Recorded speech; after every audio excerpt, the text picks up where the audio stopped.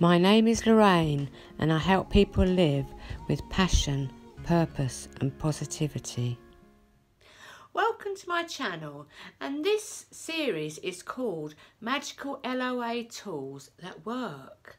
I know they work because I've experienced them working, and I'm going to have it in the parts in 1, 2 and 3, and in each part there's going to be 3 tools to use. Now you won't resonate with all these tools, but I suggest you go through all the tools, try them out, see if they work for you. And at the end of the day, they're only going to be magical if you believe they're going to be magical. If you think, oh, that's unlikely to work, or, you know, whatever. The idea is that you're wanting to manifest things in your life, aren't you? But a lot of times the tools that I'm suggesting will give you like peace of mind. It will give you, a stress-free life. It will make you, live in the magic of life. It will make you in the flow. And a lot of times that's a lot more beneficial than getting physical things, isn't it? So let's get started. Number 1 in part 1 is meditation.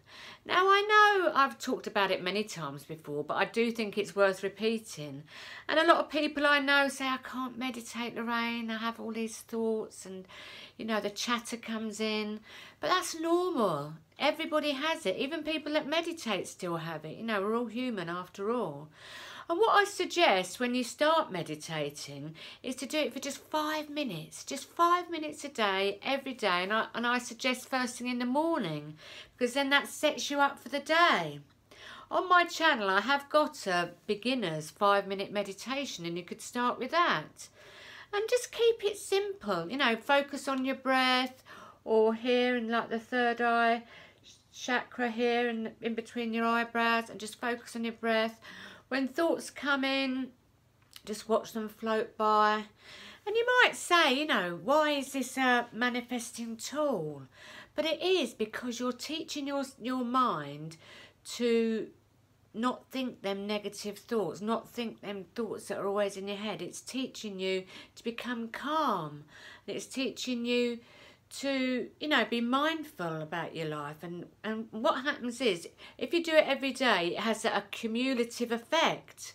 What happens is, you go out into your day, and because you've been doing the meditation, you've got like a calmness inside you about you, because you've been practice going inward.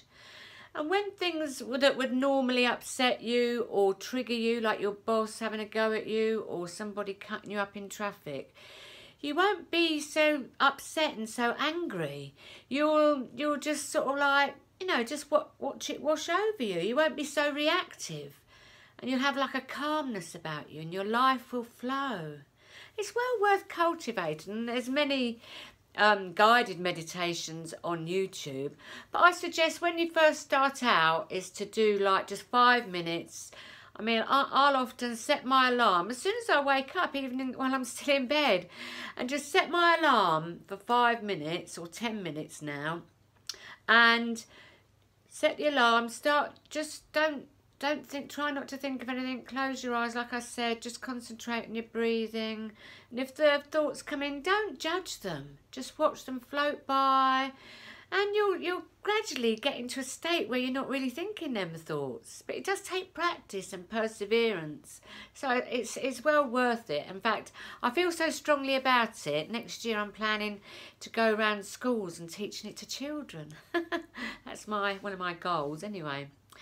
So the second magical LOA tool is, and I've spoken about this before and I'll say it again, is scripting. Scripting. Now what is scripting? It could be called journaling. I like to call it scripting. It's where, I quite like these big A4 pads, because you can really, get going on it, and then you're in the flow. I suggest you get a lovely pen that writes easily, and before you start scripting, intend what you're going to script about. It might be an overall view of your life. It might be you know, what you want to happen in the next year, you know, your goals for the next year, but you write it out as if it's a story. What you'll do is you'll write it out as if it's already happened, you know, and then you get into the feeling place of it. You know, you start writing and you start, you know, I'll give you a little bit of an example. I love my life. I love how everything flows in my life and I manifest easily. I've got everything I want. I've got more than enough money. And I love my dream home. It's got all the lovely furnishings that I like. And it's got ensuite bathroom. And the kitchen is beautiful with the island in the middle. And I love cooking in this space, and my friends and I, my family, we congregate in my lovely new kitchen. We laugh, we drink wine, we have fun, you know, and you're getting excited about it. You're getting excited about, you know, that goal that you want, but you're doing it now. You're in the space now.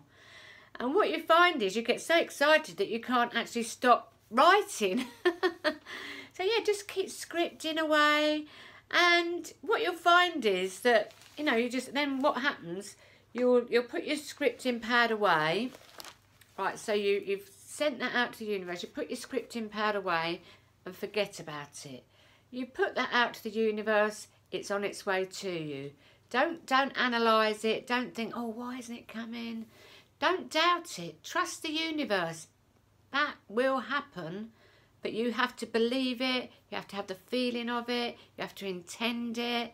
It's like a process. There's no good writing it out like, oh, as if it's a chore. You've got to really feel, get in that feeling place of it. Do you understand what I'm saying? So number 3 is the Book of Positive Aspects. Now, this is an Abraham Hicks process, and it is a very good process. And what I suggest is you just get an ordinary pad like this and you call it your Book of Positive Aspects. And what it is getting you into the correct feeling place. Let's say you're focusing on something that, you know, that is upsetting you. You could use that, it might be a person, it might be a situation, it could be anything, or it could be a list of positive aspects in your life. So let's say, for example, you're having trouble with your teenage daughter and she's really getting on your nerves and, you know, she's driving you up the wall, but you love her, don't you, really? You do love her and you just want the best for her and you don't want to feel these negative feelings about her.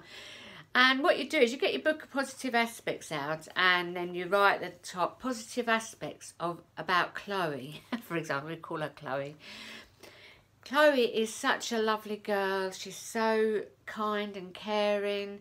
She keeps her room tidy most of the time and she's also very respectful. She's doing so well at school and I'm so proud of her. She won the basketball team last week. She won in the basketball team last week and got the most goals. And you just write this list of all the positive aspects of your daughter. And obviously, when you've got a child, you love them immensely. And you can list them. So instead of focusing on the fact that she, you know, was out all night the other night, she didn't keep her room tidy, you think, you know, instead of focusing on that, which will bring more of that to you, you focus on the positive aspects of Chloe. Another example is, you know, you're not feeling satisfied in your life. You're feeling dissatisfied. Nothing's going right. You know, and you keep thinking about why you're not satisfied in life. But, you know, when you come to understand the law of attraction, if you keep thinking about them things that are not happening in your life, more of it will come. So get your Book of Positive Aspects out and think about all the positive things in your life. And I bet you can get loads of them, absolutely loads of them. You know, so this is another example I'm going to give you. The positive aspects of my life. So this is going in general. I love my life because I've got loads of, got a great family. I love my husband. I love my boyfriend or girlfriend or whatever. I love my cousins, my aunts and uncles, my nana and granddad. I love the bed that I sleep in. It feels so good to sleep in my bed at night and feel the warmth of my duvet covers. I love the fact I feel so positive about having the food in my fridge and having fresh food and being able to buy food. I love this. I love my job, even though it's not exactly what I want at the moment. There's loads of positive aspects to my job. You could list them as well. So you could go on and on and on. And, you know, if you're in any situation, whatever situation you're in, or whatever person is in your life, there's always a positive aspect to them. And the key is to find that positive aspect. Find the positive aspect of them, and more of that will be drawn to you. The things that you don't like about them or that situation won't be happening so much when you start your book of positive aspects. So I hope that helps. That's three of the magical LOA tools that work. As I say, they only work if you believe they'll work and you get into the feeling place of them. This is the key. You've got to get into the feeling place of them. You've got to use your imagination. And, you know, it's like anything. Perseverance. Keep trying. Keep doing it over and over again, and you'll get to enjoy it. You'll get to enjoy the results that these things bring you, that this beautiful life that you're creating brings you. So I hope you enjoyed this video and it was helpful. If you did, please press the like button, subscribe to my channel and hit the bell notification. I'm going to put a list in the description below of my website that will give you some LOA tools in that website, and also my Instagram page and my Facebook page. Blessings, much love, and namaste.